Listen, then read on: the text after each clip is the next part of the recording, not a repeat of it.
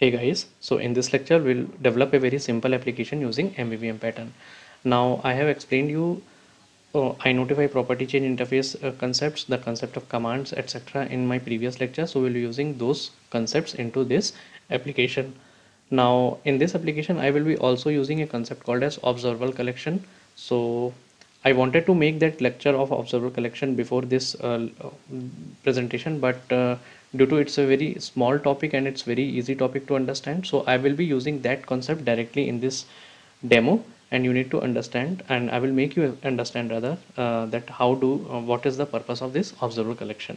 Okay, so I have that application running into my system. So I have already developed that application. So I will show you that what we will be trying to achieve through this application demo, and then we will build it from scratch. So here it is. It's a very simple application. It has a label, first name, last name, two text boxes, a submit button, and a list view. So you can see this submit button is not enabled, right? So the moment I type a name in here, John Doe, and lose the focus of this text box, so this button gets enabled, and if I submit this here, it gets added to this list view. If I change the name, say I say Mary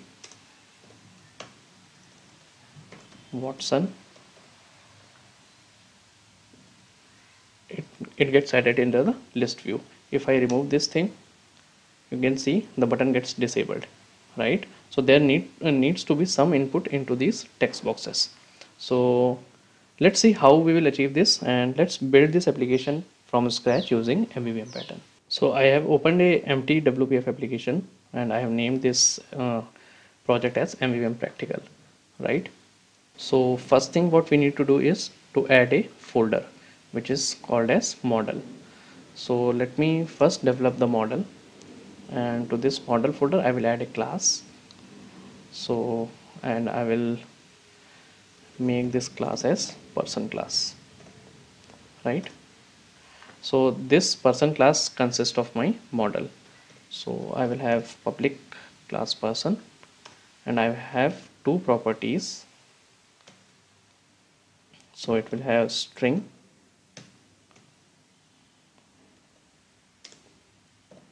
f name. So f name stands for first name, and the capital F name has the is the property, and this is the variable. Now to save some time, I will be pasting some codes. So let's paste the other two properties what we need to in this application. So let me paste those two properties in here. So I have two more properties now. Just like my first name, there is a last name property, and then there is full name property. Okay, and all this full name property does is it concatenates first name and last name. That's it, and it returns full name. So if you have watched my iNotify property change demo, so you need to implement this interface, iNotify property change.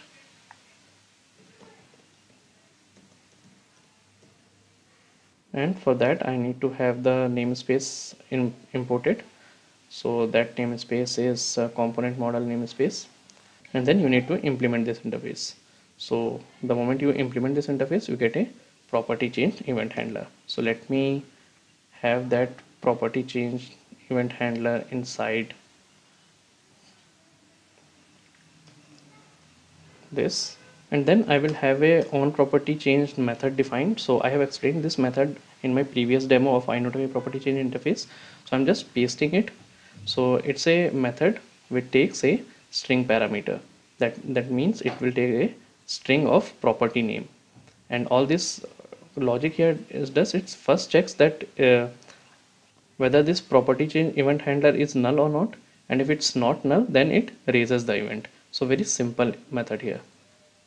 So here I will write on property changed, and then I will pass the property name here. So what's my property name? It is f name, right? Similarly, I will have the same here. Okay, so since full name is not returning, it does not need to notify the UI, so I'm not writing this method in the full name property. Let's save this. So our model is ready. So let me collapse this model now. Now let's add our view model. So let me add a folder and name it as view model. Okay, let me have a class inside it. So the naming convention goes like this. So if you have a student class or person class, so the name of the view model should be person view model. So let me name it as person view model. Let me add this class, right? So here is our view model. So let me make this class as public, and let's implement again iNotify property chain interface. So let me have iNotify property chain interface implemented again. It's present in component model, and let's implement this interface. Now you might be getting a question in your mind that why we need to implement iNotify property chain interface again onto the view model.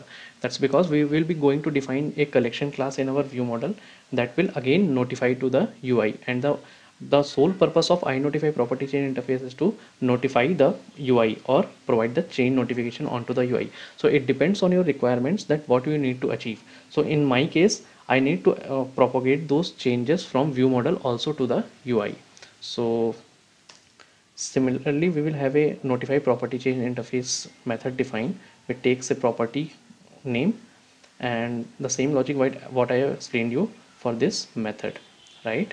So now I need to expose a property from the model to the view model so that this property can in turn communicate to the view. So if you remember the architecture of MVVM pattern, model and the view don't talk to each other directly, right? It's the responsibility of the view model to make them talk.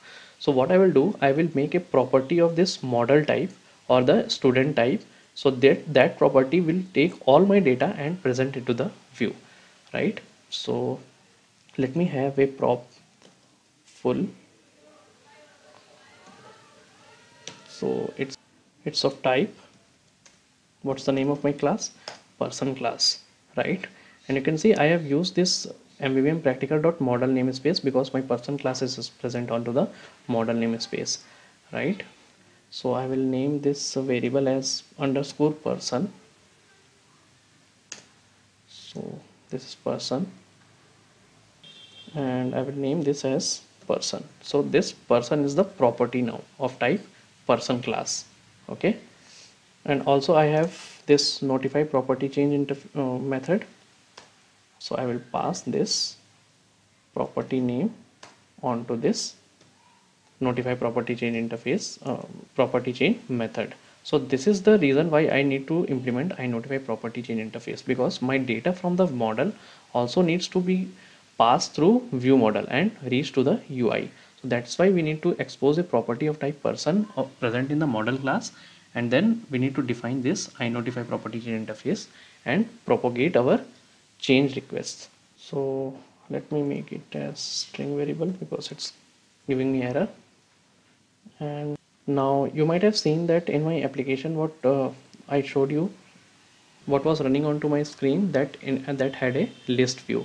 So in this list view you need to return a list, so that in that list view my name of the person will be added one by one, right?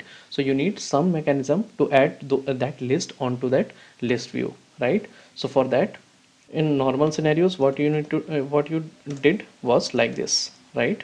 So you had a list of person class, right? So you do it like this, persons, and then you created a property type of this person class or the list of this person class, right? So this is the normal mechanism what you followed in your applications without WPF, right?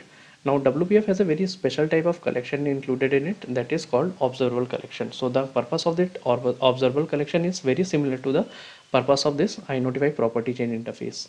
So the moment your property value changes onto this iNotify property chain interface, it notifies the UI.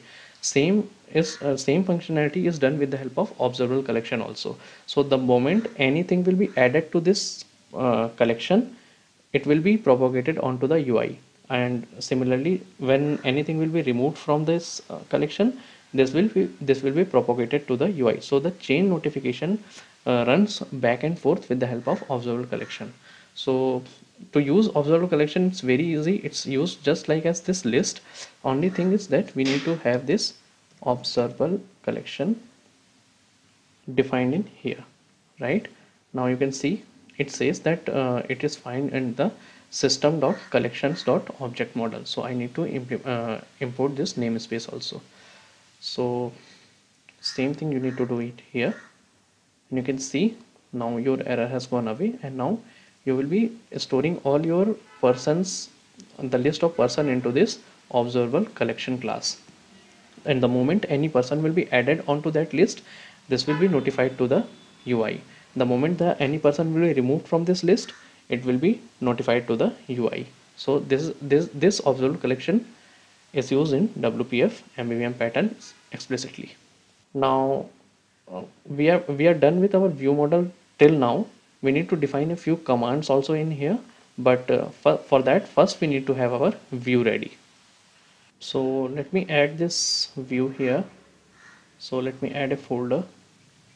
So this called as view. So if you have, I have just one view, so I will be making that view onto this main window. If you have many views, so you can add uh, these windows in here and define your application. So let me have my main window defined inside this view, right? And let me go to this main window now, and let's design our UI. First let's define namespace of our view model, so that my view is aware of this view model. Remember, I am not defining any namespace from my model class. That's because view is never aware of this model class. Let me name this as VM. Let me have the name of my application. So this is the name. This is the namespace what I need to implement for this view to be aware of my view model. Now we need to define window.resources so that I can reference this namespace. So the name of my namespace is VM, and it's referencing person view model. So what's the name of my view model? It's person view model. Let me give it a key as person view model. So person view model. Now this key is different and this namespace is different, but I have made their name same just because you can easily confuse between these two. So you need to understand that whenever you pass person view model, you are passing that key. Now to save some time, I will paste a code in here, so that will define my UI. So this is a very simple code. So if you need to understand these all things, the layouting part, you need to go and check out my layouting video of WPF. So I've just made 5 rows of this grid in this grid. So you can see these lines. These are 5 rows in here, and then there are 2 columns. So you can see this is one column and this is second column. Okay, and then I have defined a text block which says first name, and then it has a corresponding text box. I am binding that person.fname, that means my property which is defined onto the model, onto this text box. Okay, and the binding mode is two-way. For if you're not clear with these concepts, you need to understand my data binding demo also. Okay, and similarly I have a text block, and then I have a text box. I have bound that person.last name in it. Then I have a button which is called as submit button, that will submit my details onto that list view. So I have a list view then, and I have defined that list view onto the third row of this grid. Okay, and the first column of this grid. So the list view, then it has a view property, view section, and then inside that list view I have defined a grid view. Okay, so this grid view is different with this grid. Okay, this grid is for arranging the controls onto the UI, and the grid view is the traditional grid view that displays the data for us, right, in rows and columns. So I have a grid view inside that list view, and it has a header which says first name. So, and then it will bind the fname property, the same property in here. So whatever name I will pass in here in the text box, that will be bound in here.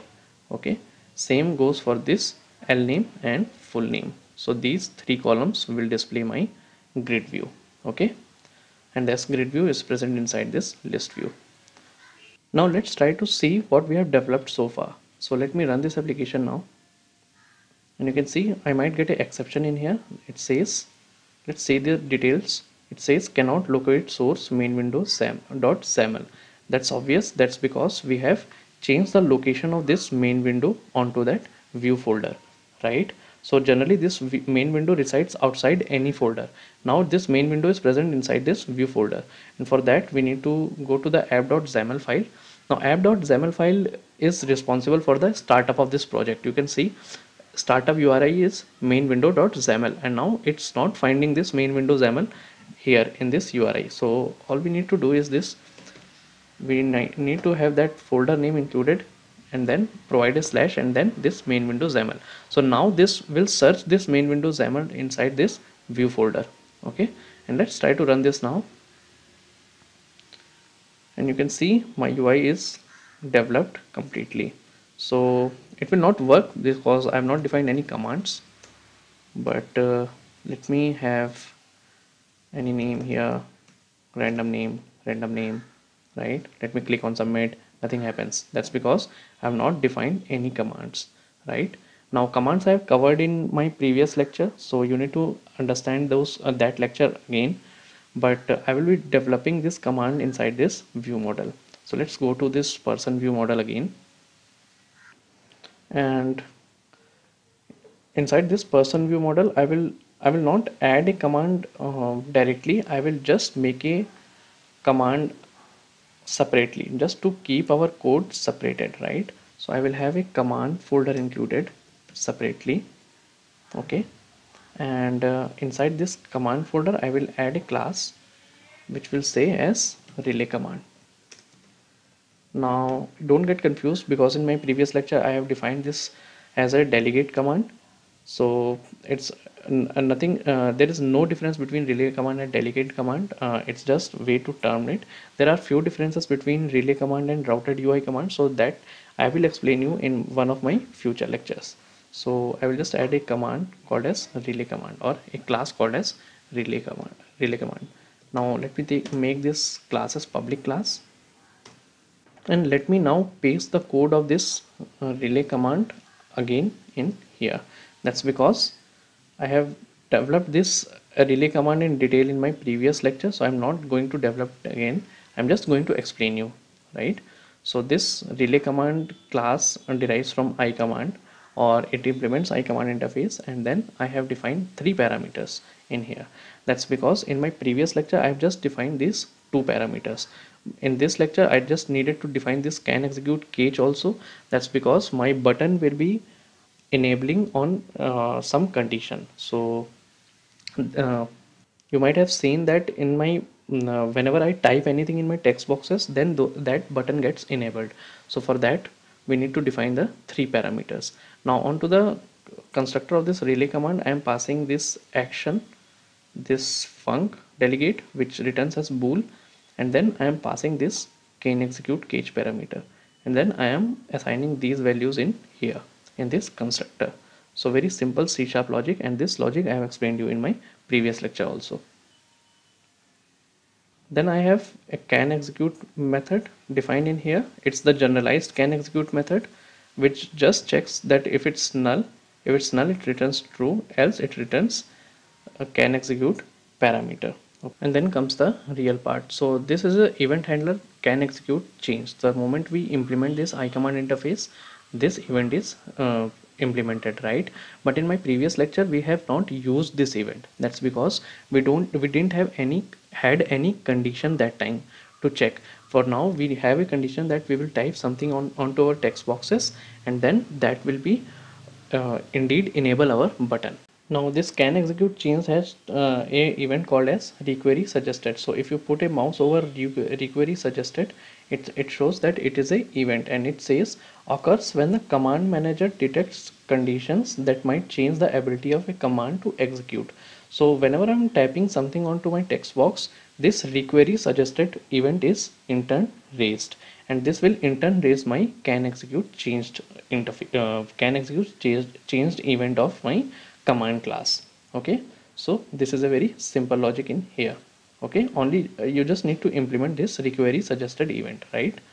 Okay, and then comes the execute part. So I have explained this execute part in my previous lecture also. So just I'm doing nothing, I'm just executing the action which I have defined in here. So this is the generic form of the command what I have defined. Now the real command will be defined onto the view model. So let's go to person view model again, and let me have command defined for the submit action. So now since this video is becoming long, I am just pasting this code here. So this is my submit command. It says it doesn't find this I command interface. So let me have the namespace windows.input, and you can see in here there are few errors in here. That's because I have not used the correct namespaces. I have not defined these submit execute and can execute methods. So let me define these methods in here. So let me paste them. You can see I have my submit execute and can submit execute, which I am passing in here. So all this submit execute does is it adds this person object onto this person's collection. So where is my person's collection? It's the observable collection, right? And then this can submit execute, what it does, it checks that if the string is null or empty, that means if my text box is null or empty, and similarly it checks for the other text box also. So it returns false if it's empty, or else if it returns true.